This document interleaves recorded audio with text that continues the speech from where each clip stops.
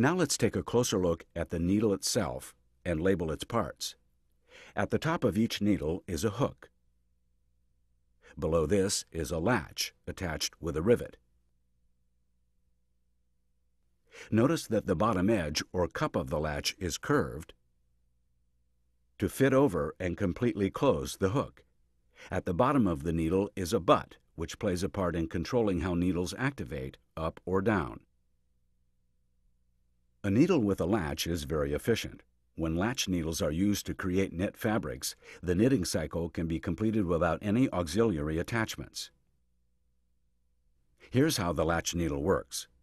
At rest or running position, a knit loop rests above or on the latch. As the needle moves up, the old loop, already formed, drops below and clears the latch.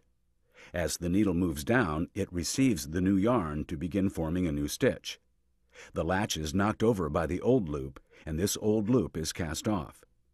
The needle moves further down to fully form and complete the new stitch. This stitch, called the knit or jersey stitch, is the foundation of all knitting. The amount of yarn used to form a new stitch determines the stitch length. This is important because stitch length affects the weight, tube size, performance, and aesthetics of the sock. On modern-day sock knitting machines, each needle makes thousands of loops or stitches a day. Needles may need to be replaced due to wear, but they usually last up to several months, depending on construction, yarn type, fiber type, and speed. Next, let's take a look at what causes the needles to move up and down. In this side view illustration, you see how the butt of a needle guides the needle through a path formed by cams. Each cam is designed to allow the needle to run straight or to move up or down. Here's how the needle travels through various stages. At the rest or running position, the needle runs straight over the rest cam. When it hits the clearing cam, it rides up at a steep angle, which forces the needle to rise and clear the old loop. Then the needle drops when it contacts the stitch cam. As it continues on its path, it catches the new yarn. It continues further down, pulling the new yarn far enough for a new loop or stitch to form as the old loop is cast off. The up-throw cam returns the needle to its resting position so it can begin the cycle again. Take a look at this same action while the machine works. Watch how needles run through the camways, causing the needles to rise and fall. And remember that this machine has a cylinder that contains vertical grooves and slots to hold the needles that move. As needle activation occurs, how does the machine control the movement of the sock fabric as it knits? What prevents the fabric from riding up and down on the needle?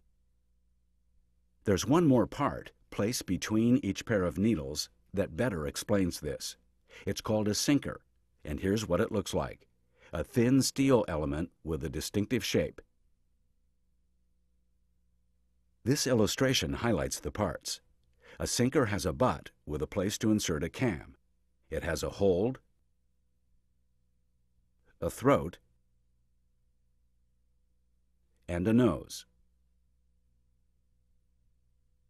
As the needle goes up, the sinker moves in to catch the sock fabric in its throat. Since the fabric can't go up with the rising needle, the old loop now clears the latch. When the hook catches a feeder yarn as the needle moves down, the sinker moves back out of the way, and knockover, cast off, and stitch forming takes place. As the new stitch is formed, the fabric rests on the top of the nose. In sock manufacturing, the sinker is specially designed to form terry loops on the inside of the sock. These terry loops provide cushioning for the sock and are discussed in detail in the sock component segment. This sock is inverted, so the terry loops can be seen on the heel, sole, and toe. This is a common sinker used in sock manufacturing. It holds down the sock during the needle activation and is also used to make the terry loop inside the sock. Notice there is a throat at the bottom of the sinker with a hold just above. The hold controls the fabric already made into cloth. The nose is used to form the terry loop used as cushioning in the sock. Notice that there are two yarns used in this fabric. The yellow yarn is used for the terry and is on the back of the tube, while the red yarn is on the ground of the fabric. Here's one last view of needle activation with the dial lifted to show you how knit fabric is formed in real time.